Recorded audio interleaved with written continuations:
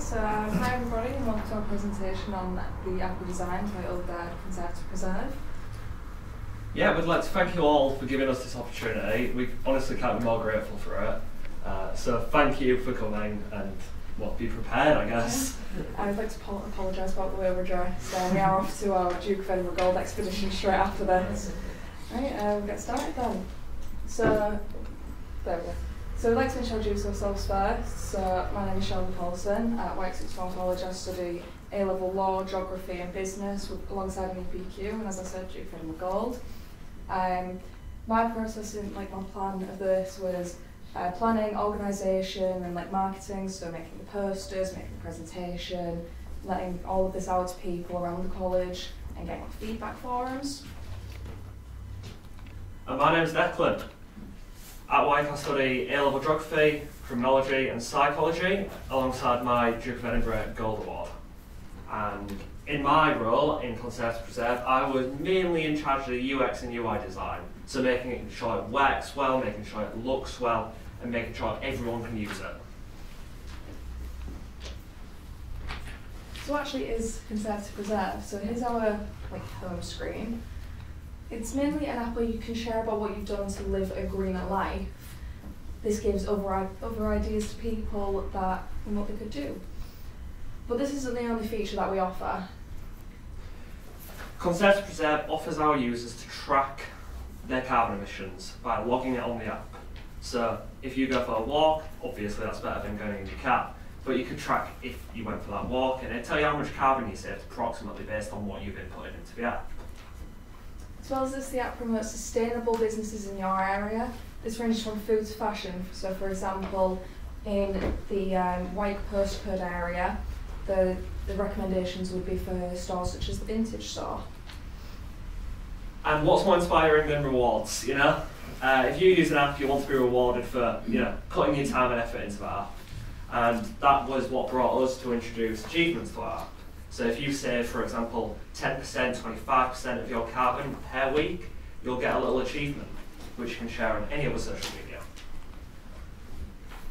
So these are the actual features that our app offers. So first of all, this helps, the news section helps our users keep updated with environment-related news stories, such as what's going on with COP26 and all these related news stories.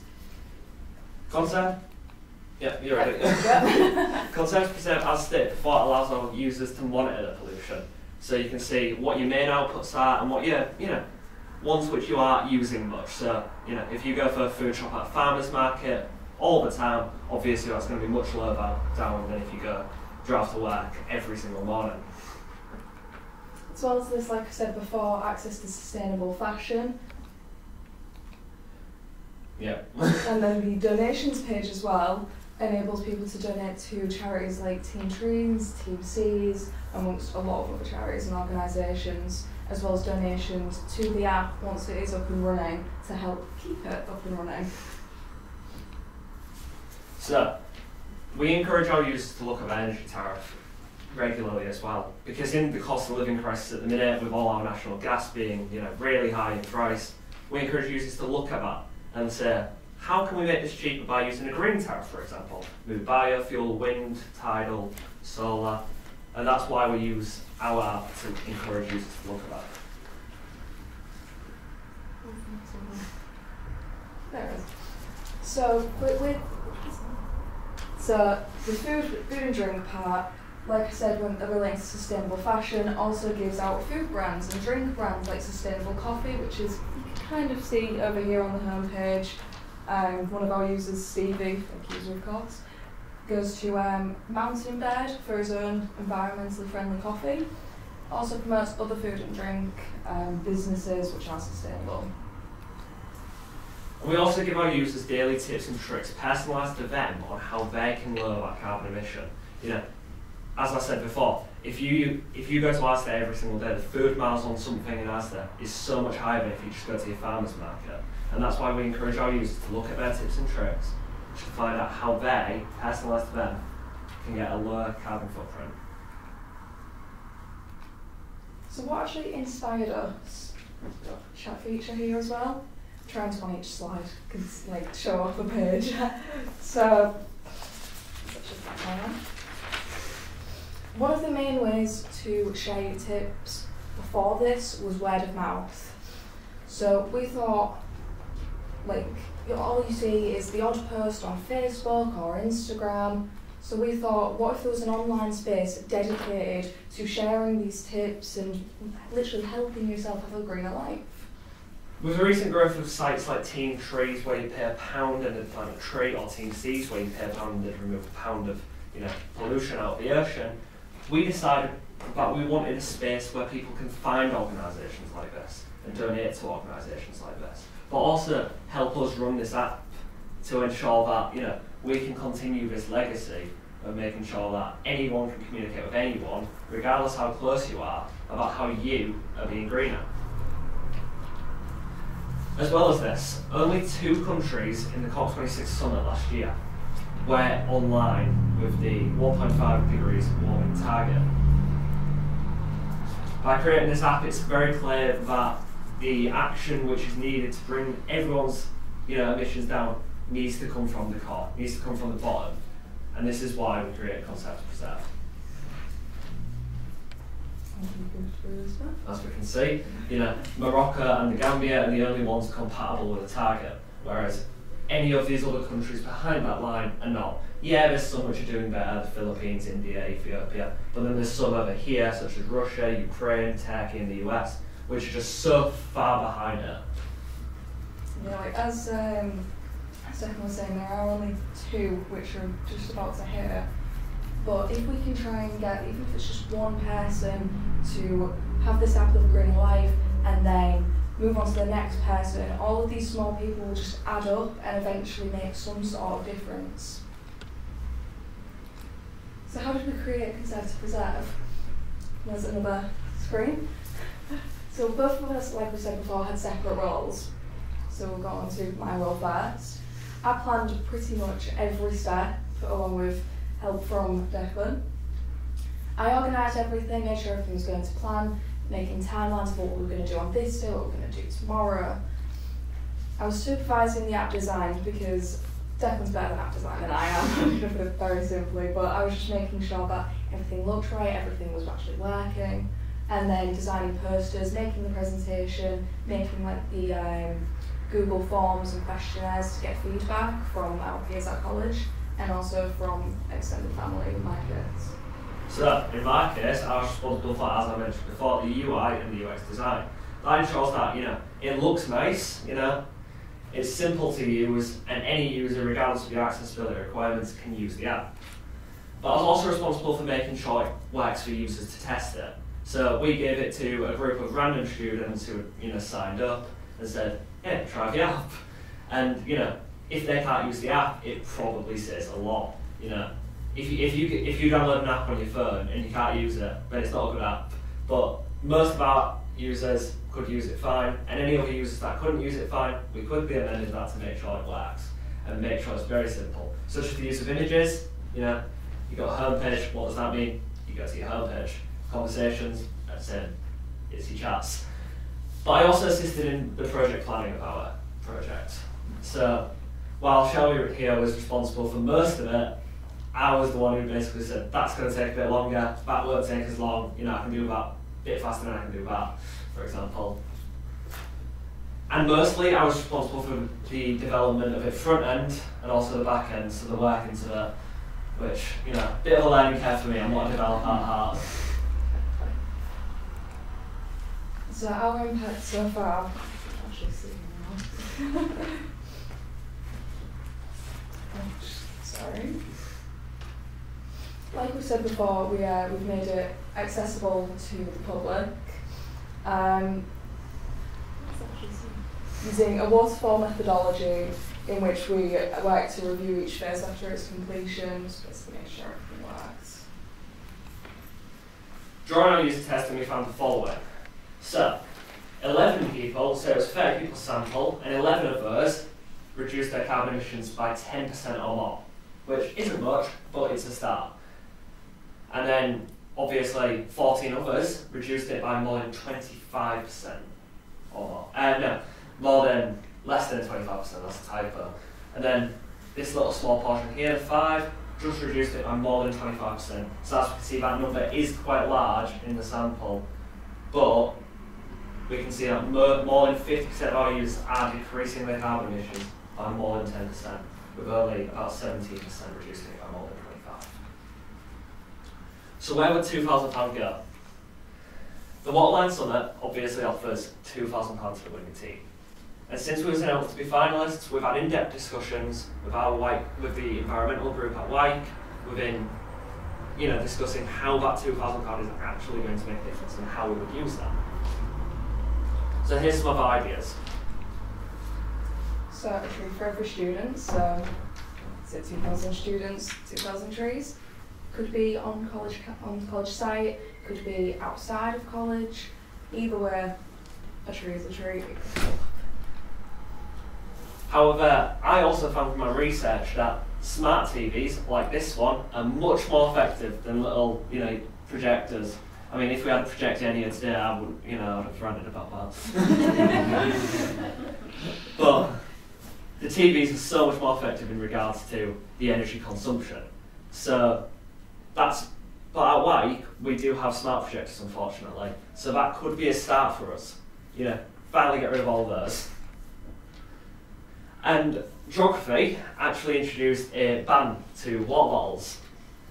However, what if we got this ban around the college? So instead of having 100 plastic water bottles, we have nil. We give every student a reusable water bottle at the first day starting Wyke, or just £1. And that £1 could go to any of the charities like Team and THCs and other organisations as well. Yeah, I can do that. Yeah. So I'd like to thank you again for listening and taking time out of your busy schedules. Obviously, you work with my mum, which is it's a bit weird because that's not a line that I like. Jackie, look her up. I'll try to shoot her message now. But thank you for taking the time out of your busy schedules, and now I'd like to open the floor to any questions that you may have. How did you come up with the idea? So the idea actually started because we both use social media a lot, but we both don't see anything about the environment on there. I follow environmental pages, so does Shelby, but it's very rare to see that post because it doesn't, get in my algorithm. So we decided, what if there's a social media dedicated to this?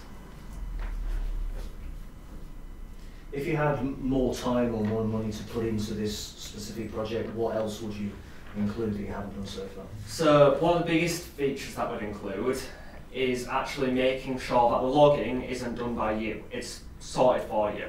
So like drive detection, for example, apps like Live 360, Snapchat, and even Maps, obviously, has drive detection, and that can detect when you're driving, but all you'd have to do on the sign up is input your car model, and it'd instantly find how much consumption that uses, and then it'd log that for you. But we'd also, at the minute, the rollout isn't that big, but we'd love to roll it out to everybody. Sorry, I was going to say, where did you get the data from to work out the carbon reductions? The data, we use various online sites, we've used some of our own research. Do you want to say anything on that? Yeah, when Declan found all the research for it, I basically put all the numbers together, and I was just like, oh, this is how many phone charges would lead to this amount of kilograms of CO2. I think the number was something like 4,282 phone charges would be equivalent to about 28 kilograms of carbon dioxide. But on that note, we actually looked into the app and basically said, a number really doesn't mean much. If I say, Shelby, you saved 28 kilograms last week, we say, what does that mean? So we decided to actually say, let's put that in real numbers, Yeah. Let's put that in a number that people are more likely to say. So phone charges, laptop charges, miles driven. What was the feedback like from the students? We had a lot of feedback being like, oh, this little feature here didn't work, I've never heard of half of these businesses, are there any more news stories? So we added a few other news stories, like there was top 100 women in sustainability that we added because of all of the feminist movements at the minute, what about feminism and maybe the environment, because that's not talked about a lot. We also got through some feedback like, we absolutely love this app, and that's where we got the focus group from, of them being like, we really want to know more about this, and can we try it out? Can we see more features? I'd like to have this instead of that. I don't like this feature. Just a lot of that. I just follow on from that. The group of 30, was it 30 students who did the test? How long did they test for? What was the testing period? It was about a week, so we let them test it because that's how we monitor. So we look at it on a weekly basis. So we monitor your carbon emissions over a week. So we monitor the carbon emissions as like a benchmark for the first week. But on the second week, we introduced them to the app and said, let's try this. And then we looked at the reduction. So you thought it was a big sample? Obviously the sample could be bigger. 30 people isn't representative of anyone. You've got a small 30 people sample, but of course we'd love to have that sample even bigger. Who would you say the app is really aimed at? Thinking sort of like you focus group on students. So obviously we use our focus group as students just because that's who's accessible to us.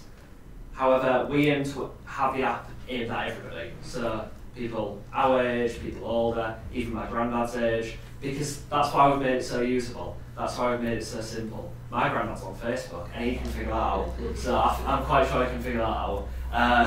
But we'd love to have everyone on board with it because no change is just going to happen with one generation. It needs to be everyone. What's been the most challenging part of the project? I'll say what the most challenging part for me is. If you've got any challenges, feel free to pop in. But for me, it was learning a lot of the front end and back end. As I said before, I am in no fashion a developer. I'm very much a UI designer. But I had to do, you have to overcome that challenge and say, how do I actually design an app to make it usable, and then how do I actually make that app work? So we looked at that and said, okay, I'll learn it. Using sites like Stack Overflow, you've got W3 schools, so learning a bit about how to actually make an app on the back end and the front end was a bit of a challenge for me. My hardest challenge was when Declan was trying to explain that all to me. A bunch of numbers and lines, and I was just like, can you dumb it down, please? I've got no idea what any of this is. Any more questions? Have you found a gap in the market in their sort of comparative apps? I haven't actually found anybody with a similar sort of app like this. I saw, when we were first being introduced to this, that there was, I think it's from Wilberforce College in East Hull, that a group of students designed an app which just monitored carbon emissions and not a social media with other features like we did. But apart from that, we haven't really seen anything else. Yeah, to expand on that, having an app which just monitors your carbon emissions isn't much. So we decided, let's go over the top of it. Let's have a chat feature. Let's have daily tips because that's how you do better than them. And what part of the apps would you say has been the most popular and the least popular? I would think what I've seen. The most popular bit in the app is the feed, like any social media. People will scroll all the. Oh, the like. Yeah. People love that bit just because you can see what your dad did, your friends did. You can see even what your granddad did, as I said earlier, to be a bit more green. But the least popular bits, which we're trying to work on user engagement for, is definitely looking at the food and shopping bit. Because obviously our users are quite young. Not many people do go shopping at our age. I don't, so I'll be honest. But not many of our age group at the minute does the shopping. So we looked at it and said, how can we make that more engaging to younger groups, but also have it still engaging to older groups?